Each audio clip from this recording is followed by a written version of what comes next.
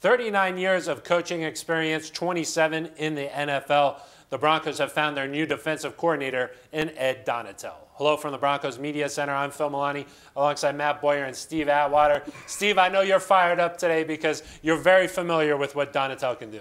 Oh, man, when they made the announcement that Ed Donatel was going to be the defense coordinator, I almost jumped out of my seat.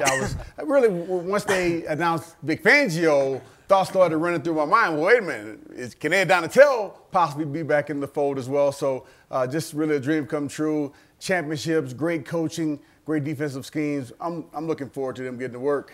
Donatel spent years in Denver as a secondary coach, 95 to 99 with Steve here, and then also in 2009 and 2010. Matt, what do you think that this defense is going to look like? Because these two have been coaching together for a long time, Fangio and Donatel. You just mentioned it. I mean, 4 of the 5 seasons he was in Denver with Steve in the 90s. I mean, they were top 10 in the secondary. So, I mean, his credentials come before him. And I think with Fangio, especially if you look back in his years in San Francisco, the guy like Eric Reed, Carlos Rogers, they had some great years. And then last year with Chicago, I should say, Eddie Jackson is a young guy that the Bears weren't really sure where he would go or where his ceiling was for his potential, has played at a very high level. And Kyle Fuller, very inconsistent in his career, but has played very, very nicely under those two gentlemen. Kyle Fuller, a Pro Bowler this year, and then that Bears secondary led the NFL with 27 interceptions this season.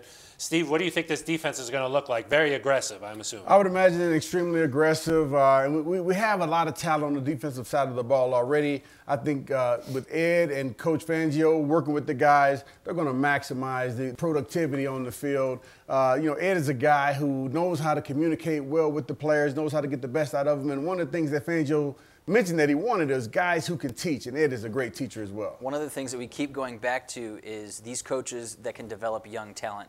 Justin Simmons, Will Parks in the secondary, they're not rookies, however, still young, still learning, can learn a lot from Ed. Another guy, Isaac Yiadom, a guy who showed some potential last year, a guy that can learn a lot from Ed. So I'm very interested to see where these young pieces fall in his plan. And Fangio said he will be calling the defensive plays. So, Steve, what kind of coach are they getting? What kind of coach is Donatel? What's he like in those meeting rooms? Well, I mean, he's a calm guy. He's not a guy that's going to be yelling and screaming, but he gets his point across.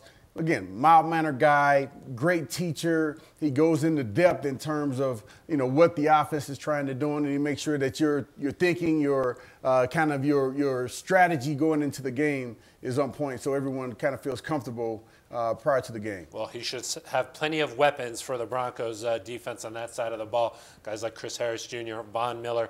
See if he can take the Broncos defense to that next level in 2019. Ed Donatel, the Broncos' new defensive coordinator. That's going to do it for us. For Steve Atwater and Matt Boyer, I'm Phil Milani.